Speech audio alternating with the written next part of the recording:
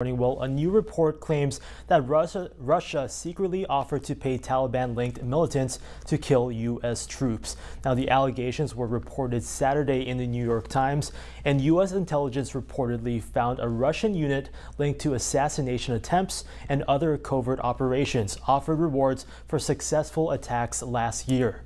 The bounties were reportedly proposed during the peace talks to end the long-running war there, and 20 Americans were killed in combat last year in Afghanistan, but there is no word if any of the killings were under suspicion. Some Islamist militants reportedly collected some of the bounty money, and White House Press Secretary Kayleigh McEnany said in a statement Saturday that President Trump and Vice President Mike Pence were not briefed on the alleged Russian bounty intelligence. Meanwhile, Russia has denounced the New York Times article, and the Russian embassy tweeted the newspaper is inventing fake news stories.